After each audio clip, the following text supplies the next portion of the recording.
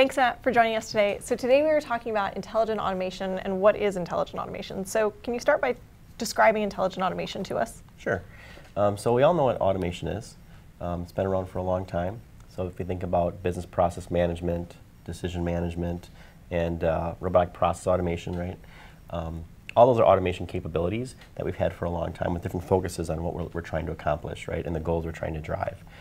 Intelligent automation is really about applying artificial intelligence, machine learning on top of, right, as a framework on top of those capabilities, right, and extending them further than what we could before.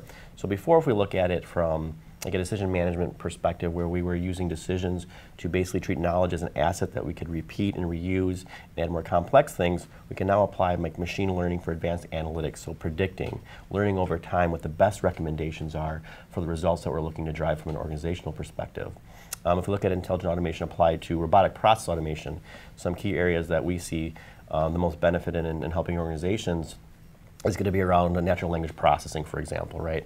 So how can I have an intelligent agent, maybe through voice or a chat bot, giving the RPA bot the ability to interact via voice or however that experience may be, but understanding that language via an email, interpreting the request, and then being able to fulfill that request by automating the tasks on the back end.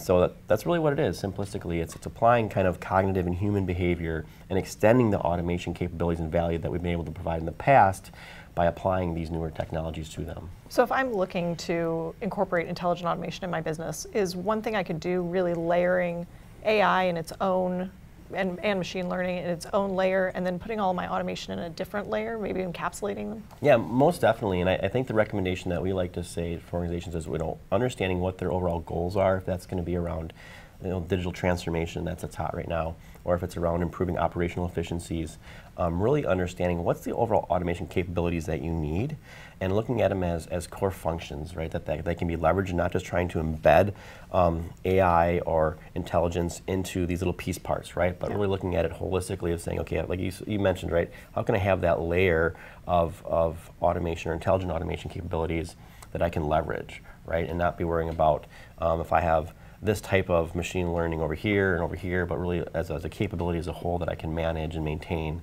as a discipline over time. Well, thanks, Matt, for joining us and talking to us about intelligent automation. We hope you'll be back soon. All right, thanks.